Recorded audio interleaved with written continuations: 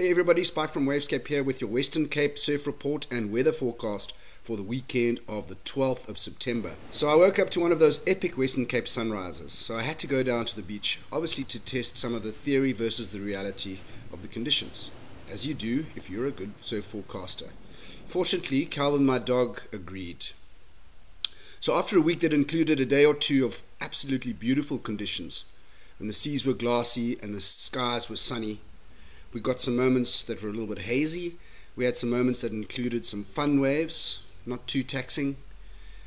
Then a huge swell came thumping through from the west, and the adrenaline fired up midweek with some proper waves, particularly on Wednesday. So yeah, we're kind of out of winter now, I guess, and officially into spring. The flowers are out in the full sunshine, and to cap off the week, yesterday we got our first southeaster of the season, which of course brought about wind-whipped, white-capped seas and plunging sea temperatures.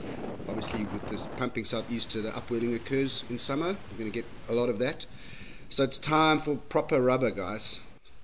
The season's also brought about a lot of excitement in the kelp lice community, with daily migrations to more putrefying pastures increasing en masse.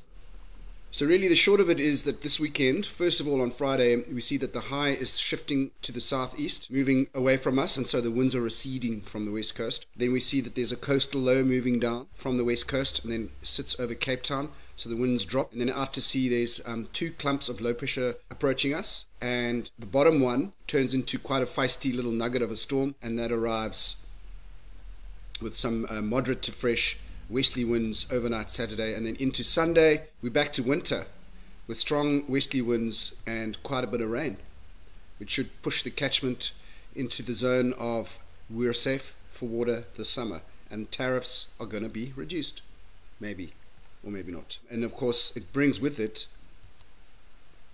big swell, but it seems like the brunt of the swell really is only arriving Sunday afternoon and into the evening. So let's just rewind to Friday, and let's just dig a little bit closer to the conditions so that we can see what is going on.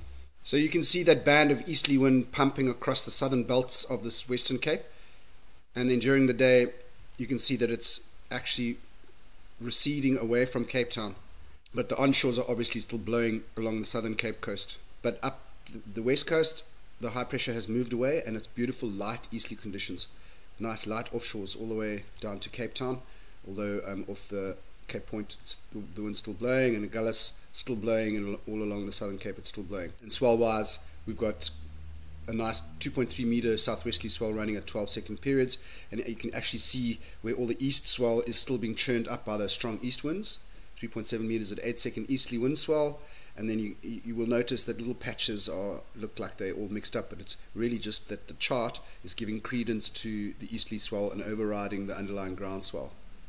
And then during the day on Friday it's dropping, so 3 to 4 foot, maybe 5 foot of open coast, and then receding gradually. But come Saturday we've got very calm light conditions, and there comes that low down from the west coast, and it sits over us. We've got light northwesterlies to westerlies to southwesterlies actually up the west coast, with the easterlies still in place but light, and probably land breezes in some parts. And then during the day on Saturday that wind becomes strong. Look at those fierce northwesterly precursor winds before the cold front, gusting to 40 knots across the Karoo, and then spreading all the way across the interior, pumping. Real proper little cold front. It's actually upgraded quite a lot and has become a lot more potent, which is going to create quite a lot of swell. Anyway, the westerlies also start blowing along the southern Cape, and that turns into a buster. I'll get to the swell now. Might as well keep the momentum going, and then on Sunday the real cold front arrives, and boom, here goes the wind, and a big buster pumping to gale force. So Saturday swell, you can see the east swell still in place where the wind was at its worst, and up the west coast in Cape Town the seas are calming down, which means that southeasterly chop is dying off, and we've got a 1.4 meter swell running at 11-second periods, which is really small, pretty much flat in places. The east wind swell's fading, the swell's dropping further in Cape Town down to 10 seconds at 1 meter. That's pretty much no swell. When it's blue like that, it means pretty flat. Wind swells also died off by Sunday early in the morning, and now we're starting to get a bit of the wind swell from those low pressures that are approaching.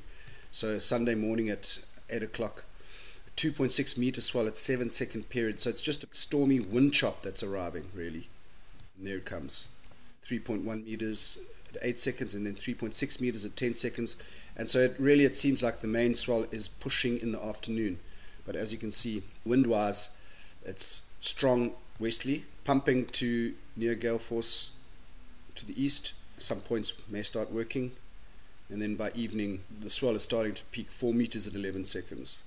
And then overnight Monday, that's when the actual period arrives, 14 seconds, 5 meters at 14 seconds. So Monday really is the day that you're going to bunk work, break out of jail, or skip school, really. Anyway, that's about it from me. I hope that you have a lacquer weekend. Stay safe and see you in the water. Cheers.